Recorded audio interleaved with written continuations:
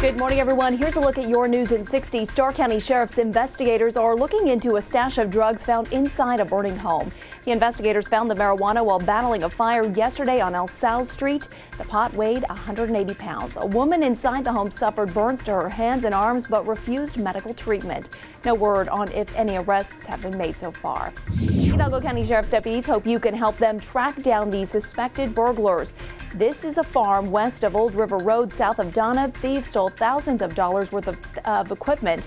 Anyone with information is asked to call the Hidalgo County Crime Stoppers line at 668-TIPS. And check out this drug bunker in La Feria. Troopers say the drugs are worth $1.6 million. And here's a look at your First Warn 5 forecast. Ooh, it's going to be a hot one. We hope you have a terrific Tuesday.